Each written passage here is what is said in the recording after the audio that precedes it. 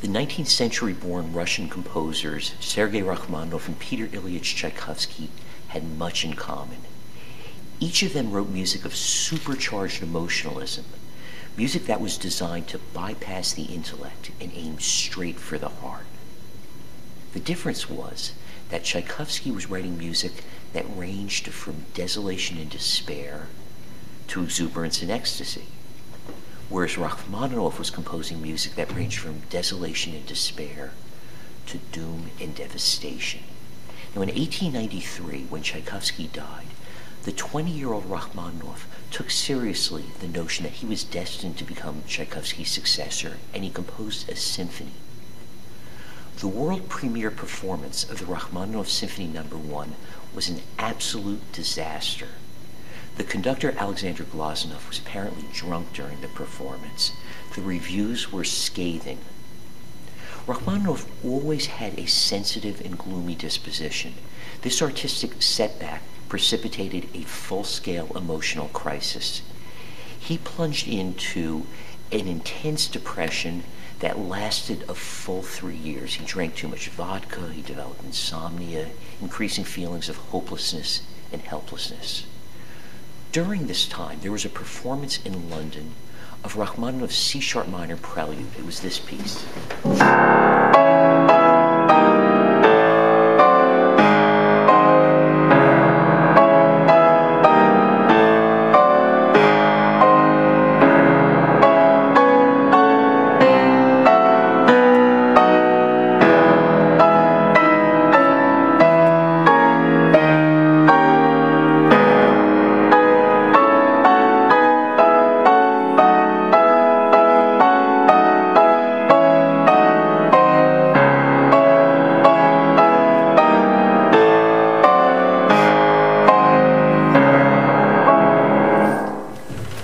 This piece caused a sensation in London, and the London Philharmonic Society commissioned Rachmaninoff to compose a new concerto.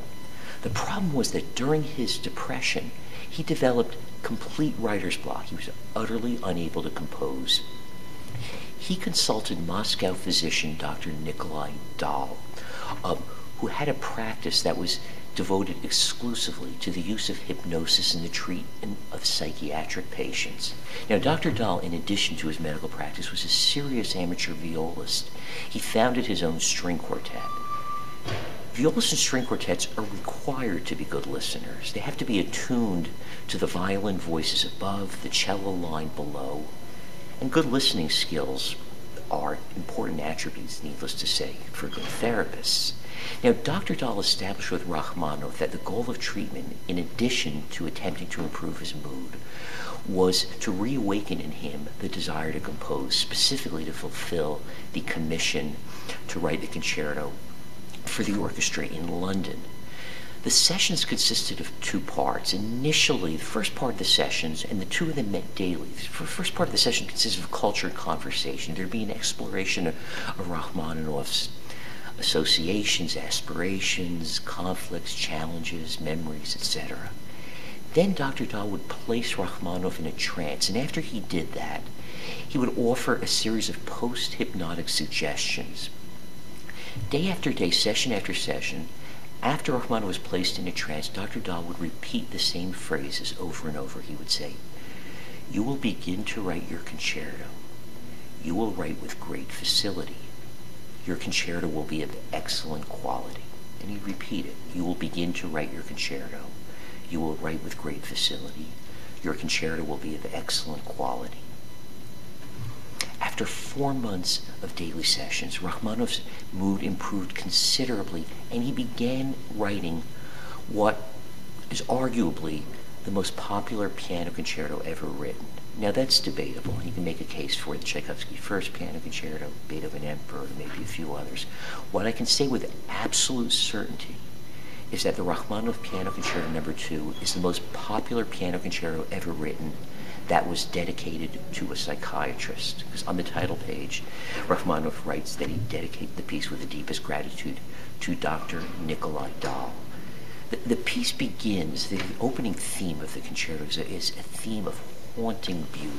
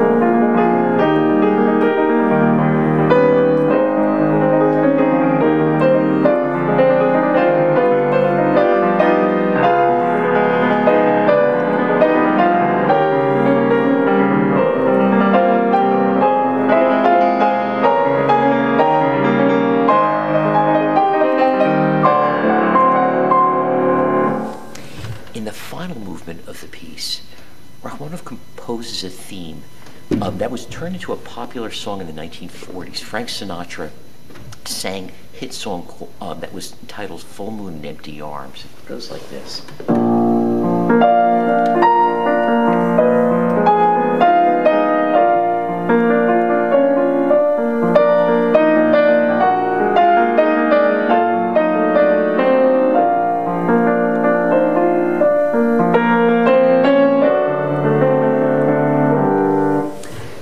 When Rachmaninoff introduces this theme, the string section that introduces it is the viola section. I don't think it's a coincidence that the viola was Dr. Dahl's instrument.